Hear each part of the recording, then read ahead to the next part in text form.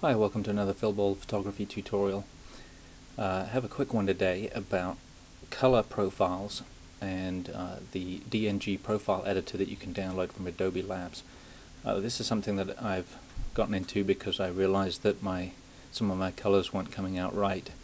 Especially reds were coming out with a slight magenta cast to them, and it wasn't a white balance issue.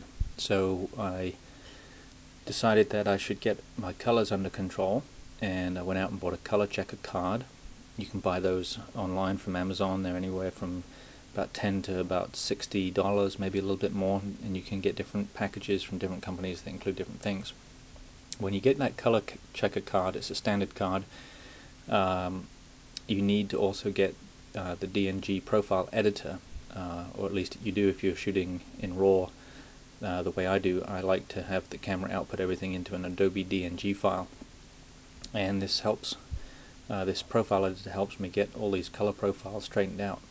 Now, for each lens and camera combination, you'll need a new color profile, and you create one in the profile editor.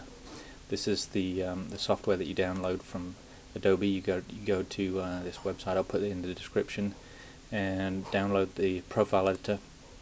And when you pull it up, you go to the chart option, and it asks you to open a photo of your color checker chart. So I'll go open that.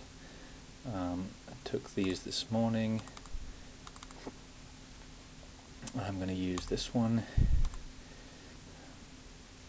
And what I did was I shot this color checker chart in with a studio light.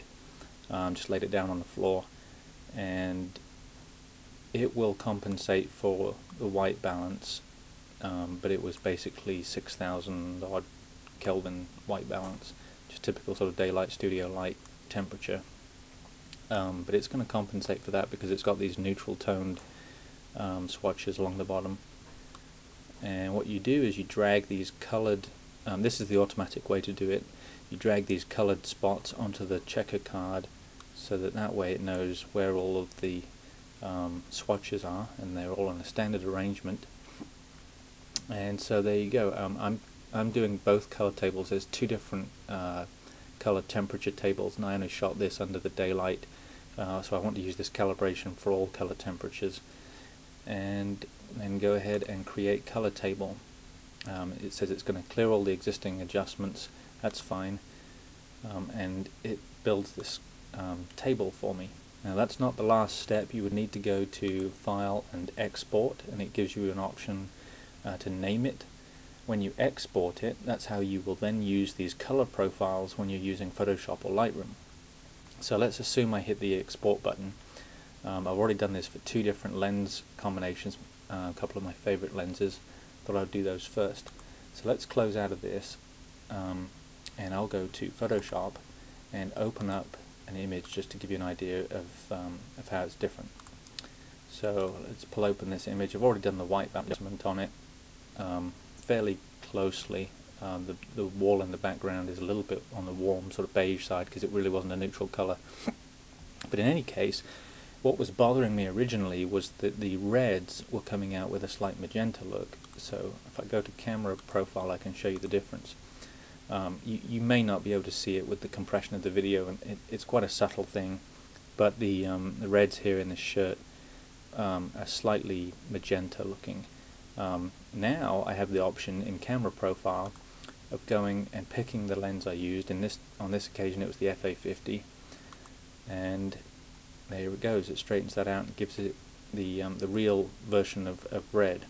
Now, of course, monitor calibration is going to be important too if you're just looking at things and judging things and twiddling with hue and saturation. But in this case, without having my monitor calibrated, I now know that this is the correct color. So that's a good way, even without monitor calibration, if you're doing product photography, that kind of thing, of just making sure you've got the colors displayed correctly. So I'll need to go and create more for the other lenses that I have. There's not that many that I use on a regular basis, and this will help a great deal for me, instead of having to try to judge by eye and using the hue and saturation sliders to get things right, I can just use the correct camera and lens profile. So anyway, this is how I did it. It's the easy method. It's fairly automatic. You just line a picture of the card up using that camera and lens combination, and it works for Lightroom and Photoshop. Hopefully that's been helpful.